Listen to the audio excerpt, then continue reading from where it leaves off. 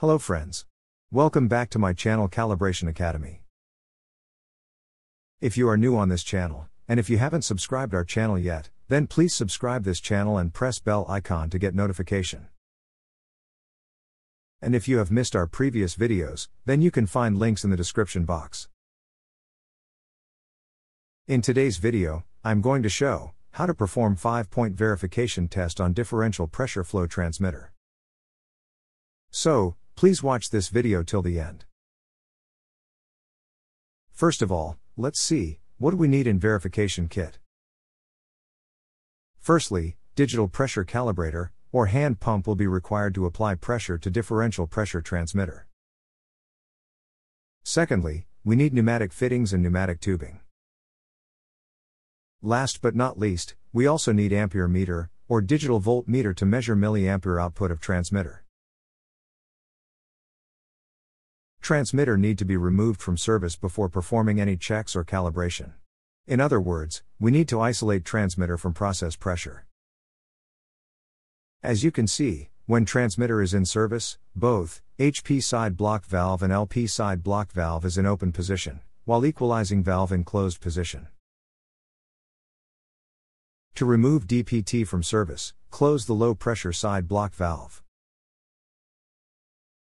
Then open the equalizing valve.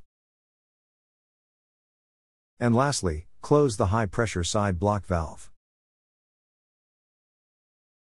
Now, let's assume that we have a system which has differential pressure of 200 inches water column across orifice plate at flow rate of 200 liters per second.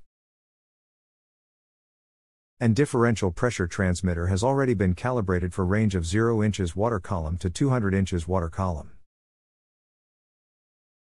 Let's also assume that square root extraction function is not being used in transmitter. In other words, square root extraction will be taken care separately. And we will discuss this thing in second part of this video. To perform verification check, first of all, we need calibration chart or table. For example, table like this will be very helpful during the time of verification.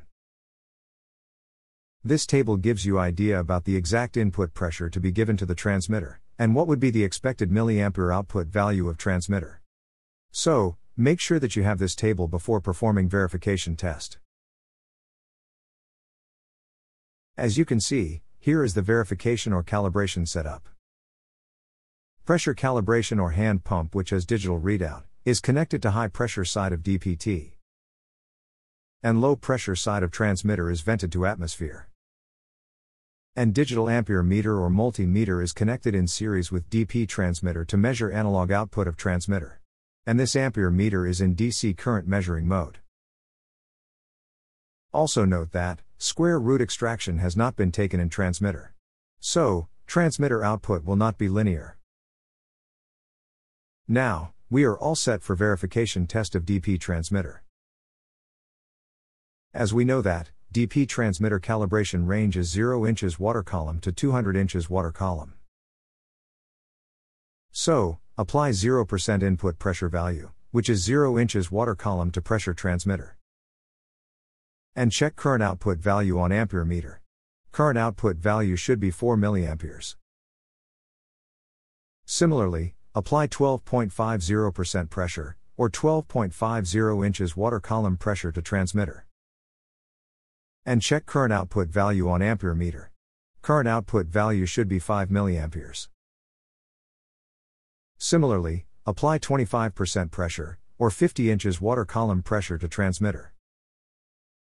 And check current output value on ampere meter. Current output value will be 8 milliamperes.